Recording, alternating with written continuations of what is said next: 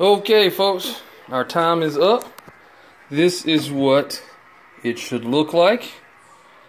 Oh yes, gonna have your house smelling really, really good. And what we're gonna do now is we're gonna gently try and remove this tenderloin. Look at there, it's already breaking up as we pull it out. Outstanding. And we're gonna take it and put it in a pan. Look at it already falling apart for us. Okay, we're going to get it over here in a pan. We're going to let it stand. And as you can see, this tenderloin is really ready.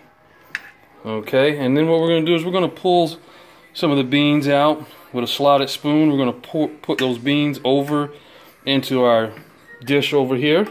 So when we come back, I'll have taken the beans out, put it in this dish, and then we'll start to pull the pork tenderloin.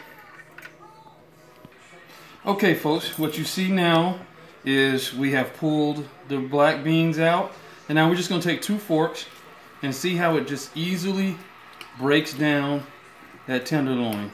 We let it sit a little bit. You see it's still steaming, but we got some nice, tender, juicy pork tenderloin that we're going to sit and we're going to pull it down. And it's that simple, folks. You can do this on your way out to work in the morning, and it'll be ready for you when you get home from work.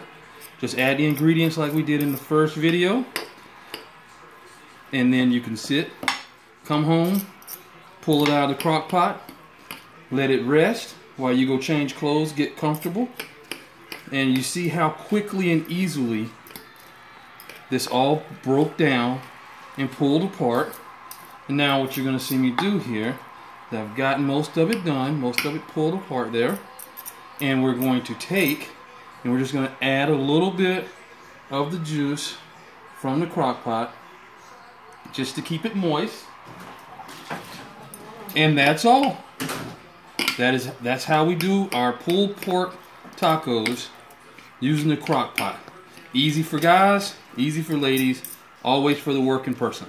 Remember to like, comment, and subscribe to the channel, and we'll see you next time.